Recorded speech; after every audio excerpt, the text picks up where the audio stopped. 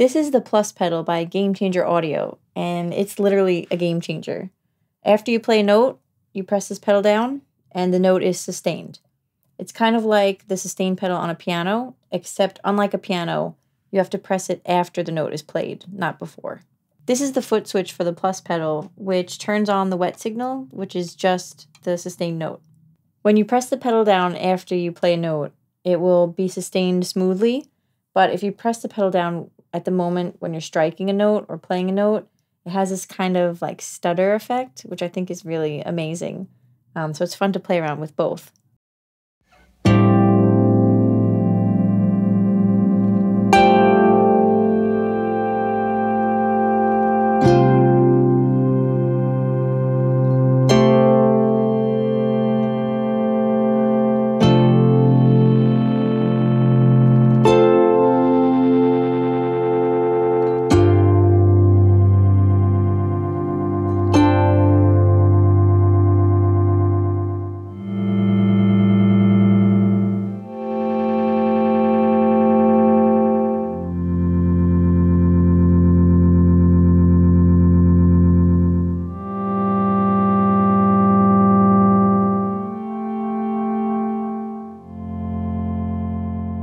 The foot switch has an output for the dry signal, which I'll be running through Avalanche Run, and the sustained harp notes will be run through Skylar Reverb.